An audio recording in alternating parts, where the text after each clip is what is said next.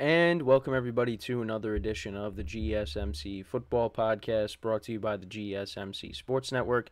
As always, I'm your host Kenneth Grunfelder, and it's great to have you guys here on this Friday, May 3rd. We have a lot to talk about on the show today. Before I get into that, I just want to remind you guys, as always, to tip or donate, get your comments recognized, make sure to go to the following link, that is gsmcpodcast.net. Again, that really helps the show, makes the show more interactive between myself, the host, and you guys, the viewers. Again, that is gsmcpodcast.net. And as always, it is displayed on the ticker at the bottom of the show segment down below. So, with that being said, let's get into what we are going to talk about for today. So we're going to talk about more on the 49ers stuff regarding their wide receivers, more comments made by General Manager John Lynch on his commitment to both of these guys, because throughout this whole offseason, especially with Brandon Aiyuk, we've just been hearing nothing but trade rumors because of his contract and wanting a new contract. And then when the draft came around, we started hearing some rumors about Deebo Samuel maybe being traded. So I'll get into all that in a second. Then in the second part of the show, we'll take a look at some updated Super Bowl odds for each team. I looked at DraftKings, so we'll go based off of those odds, and I'll talk about them, give my thoughts on each team's Super Bowl odds. I mean, well, not going to go through every single team, but we'll go through the teams that have the best odds, and I'll give you my thoughts on that. Then in the third part of the show, we'll take a look at every quarterback that was taken in the first round in the 2024 NFL Draft, and I'll talk about their situations and, you know, if they might have to sit or if they're going to start right away. We'll get into all that as well. So really just kind of an overview on all the quarterbacks that were taken in the first round and, you know, the situations that they were drafted into. And then in the final part of the show, we'll talk about the Pittsburgh Steelers. They declined Najee Harris's fifth-year option. So this is his final year, and we'll see, you know, what happens after 2024 if they bring him back. But they did not pick up his fifth-year option, so I will talk about that as well. So, with that being said, let's get into the first topic, which is talking about the 49ers, which, again, another team that I have talked about a lot because with their receivers, they've been in the news a lot. So, let's get into that. And, yeah, so more comments from John Lynch. So, he was on the Pat McAfee show, and he basically was talking about his roster and, you know, the stuff revolving around his two receivers. And this is what he said. He said, "I love our roster. I'm doing everything in my power to keep our roster together." And we'll see if he says anything else in the article that I have here. So that was actually his only quote that he said. Okay, so that doesn't... I thought there was another quote, but I guess not. But that's basically what he said. Well, yeah, and here's... Well, yeah, this is more from the quote. "I love our roster, and I love the way it's comprised. I'm doing everything in my power to keep our roster together, and that's my goal. Deebo and Aiyuk are guys that we drafted, and we couldn't be more proud of these guys." So that's more from what he said on the Pat McAfee show. And, I mean, I do believe him. The 49ers are a team that are in a great position to contend for a Super Bowl. They've come up short a lot these last few seasons, but it's tough now because you got guys that are going to desire new contracts, and right now you still have Brock Purdy, who's not making that much money, but eventually he's going to need a new contract, and I know I've touched upon that this offseason. But so the window's kind of, you know, right now to get it done while Brock Purdy is still under that rookie contract, because now when he needs a new contract, it's going to be harder to, you know, keep some of the other guys. But also, is Brock Purdy the long-term answer at quarterback? And they definitely view that. But what if Brock Purdy goes out there in 2024 and doesn't play well? Then what? So they got some decisions that are going to be coming their way that they're going to have to make in the near future. And yeah, you want to keep everybody, but that's not how it always works. You're going to have to move off of some guys. I mean, look at the Bengals And I've talked about the T. Higgins situation. We talked about that yesterday. They're not going to be able to keep him and Jamar Chase. If they're going to have to pay both receivers, they're not going to be able to do. They can't do it. I mean, they can, but then you got to address other areas. On the defensive side of the ball, and other positions as well on the offensive line. You can't be paying, your quarterback and your two receivers can't account for most of your cap. You got to be able to spread that around so you can make sure that other areas are addressed. And that's the same thing with the 49ers.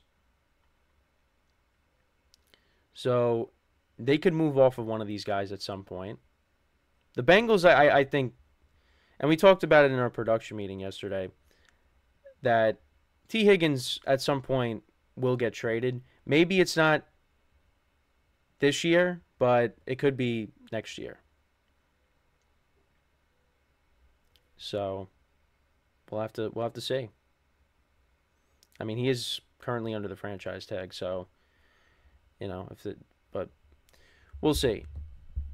At some point, he's long term, he's not going to be a Bengal. But now with these two guys, Deebo Samuel and Brandon Aiyuk, are they going to be 49ers long term? It was interesting hearing Deebo Samuel's name being floated around in trade rumors. Because all offseason, all we heard was Brandon Aiyuk, but there was really no talk about Deebo, and then all of a sudden we get to the draft and doing some reading and seeing that the 49ers could be more inclined to trade Deebo Samuel instead of Aiyuk. And they did draft a receiver, Ricky Pearsall, and he's kind of got that similar skill set as Deebo Samuel, where you can line him up in the backfield, you can do all these different things with him, like they do with Deebo. So, and with Aiyuk, they don't really do that. So, Pearsall could be that Deebo replacement. Then maybe that's the receiver that ends up going. Now, I mean, you're hoping that they keep everybody for 2024. I mean, if John Lynch is doing everything he can to make sure that they're all good and they could keep their roster together, you're hoping that, as a Niners fan, that they're all together for this year. Because after this year, who knows? They might be moving off of some guys. They've had to let go of some guys, too. Like, they let go of Eric Armstead on the defensive line, which hurts. So, this is the year to get it done. Because, again, you could see more guys looking to get paid, including their quarterback. So, you want to get it done. Now, can they do it? Yeah. I think they could. Of course, I believe they can win a Super Bowl. The problem is they've gotten there a couple times and they've lost to the same team. And they had a lead in both games. They had a 10-point lead the first time they played the Chiefs, and then, they had a lead against the Chiefs again, and it evaporated because of, a muffed punt on special teams. And I don't know. I mean, I don't know what else the 49ers could have did. I mean, they could have cashed in on, some Patrick Mahomes or the Chiefs turnovers. Mahomes threw a pick and Pacheco fumbled, but the Niners didn't cash in. And I thought they did play a solid game, but they didn't do enough. And again, another thing that I've talked about all offseason, and Mahomes said it again recently, is that they are really guaranteeing this three-peat. They really want this to happen. And they got a great chance to. And I think the offense is going to be better. They were able to bring back Chris Jones. They, extended Andy Reid and the guys in the front office, and Travis Kelce got a pay raise. They're ready to go. But that's if you get to the Super Bowl. With the NFC, the Lions are not going away. The Packers got better. The Eagles got better. Dallas kind of stayed the same, and the 49ers own Dallas, so not really going to put them in. I think the Eagles are better than Dallas right now because the Eagles got better. Dallas just stayed the same. Now Dallas could still again. Dallas played very well against the Eagles last year. They could have won both games. But the Eagles, they improved on defense. So we'll see how that matches up when these two teams meet in the fall or whenever they play. They play later in the season. We get more towards the winter, but yeah, you'll see at least one matchup early on in the season. I would imagine, but that's really I mean the teams in their own division, the 49ers. I think they're better. I mean the Rams are going to be good, even without Aaron Donald. They're going to be a good team. You got the Seahawks, who are going to be a good team, but they still got some questions at quarterback, and we'll see how that plays out. And the 49ers are better than every team in the South, in the NFC South. So really, I look at, and back to the NFC North. I said the Lions and the Packers. I love what the Bears have done. The Vikings have a solid roster, but you got two rookie quarterbacks and Sam Darnold. If Sam Darnold starts with the Vikings, so the Bears got to show us first that they belong before we could start talking about, oh man, they're one of the better teams in the NFC. So right now the three teams are the Packers, the Lions, and the Eagles. Those are the three teams. And the Eagles, they've beaten the 49ers before. Now that was in the NFC Championship game, and Brock Purdy got hurt. And we'll see if the Eagles can recapture that 2022 magic and bring it into 2024. Because now you got Saquon Barkley, and like I said, you address the secondary, you address the defense as a whole this offseason, both in the draft and in free agency. So they should be better. They should be back to more of the 2022 Eagles and not the 2023 Eagles where they just collapsed towards the end of the year. New coordinators. So yeah, they're going to be a problem. The Lions are going to be a problem. The Lions were up 17 against the Niners in the NFC Championship game. The Packers were up against the Niners in the divisional round. Those two teams, the Niners should have got knocked off. They shouldn't even have been in the Super Bowl. But they came back and they got to it, but they couldn't get the job done against the Chiefs. So I look at those three teams as the biggest competitors to the Niners right now. Is the Packers, the Lions, and the Eagles.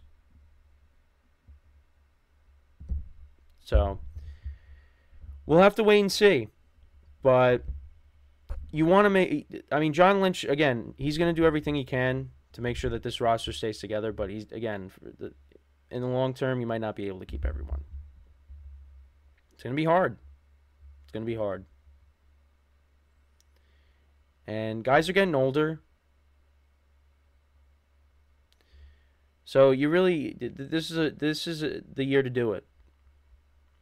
And it's going to be tough. It's going to be tough. I mean, those two games against the Packers and the Lions, they almost lost those games. Those games were at home.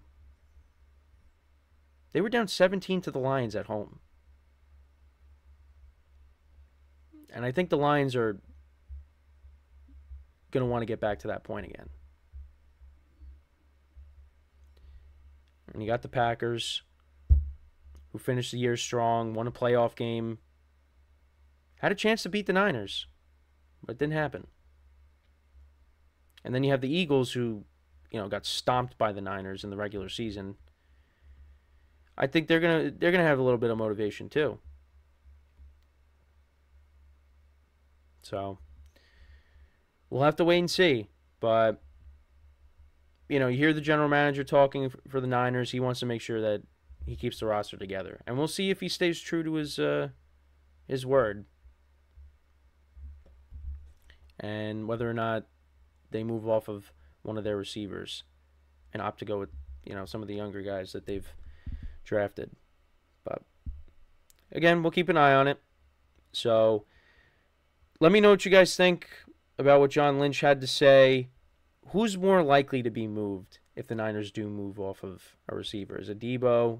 Is it Aiyuk? Let me know in the comments because, again, we're going to be talking about this a lot even throughout the season. Maybe something happens before we even get to the season and someone ends up getting traded. So when we come back from our first break of the show, we'll talk about the Niners during this segment, and that is we will talk about the updated Super Bowl odds after the draft.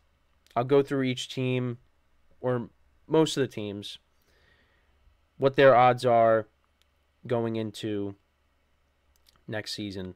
And that's what we'll do when we come back from our first break of the show. So with that being said, stick around, and we'll be right back here on the GSMC Football Podcast.